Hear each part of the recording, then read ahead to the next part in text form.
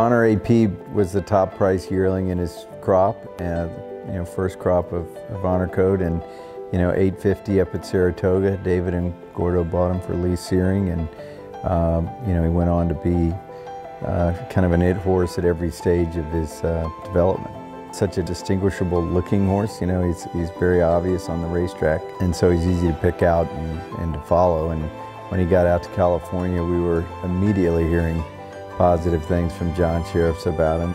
Honor AP showed a lot of talent in the sense that he got over the ground really nicely.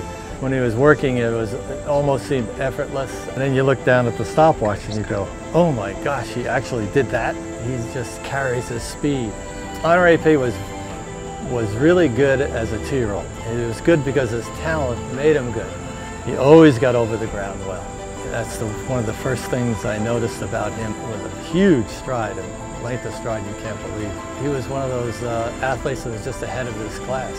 His conformation is just perfect for a racehorse. Honor AP was the most talented of the 3-year-old colts that I had, with Giacomo, Tiago, AP Warrior, Gormley. When a horse like that is so clearly a standout and then lives up to those expectations, a lot like AP Indy did, it's exciting. And he was precocious from the very beginning, and to come back and run a Santa Anita Derby the way he did, and to beat Authentic in that race the way he did, really showed how talented he was. It's unfortunate that the Derby was his last start, but we're so excited to have him here as a stallion now. To have Honor Code and him both here is very exciting.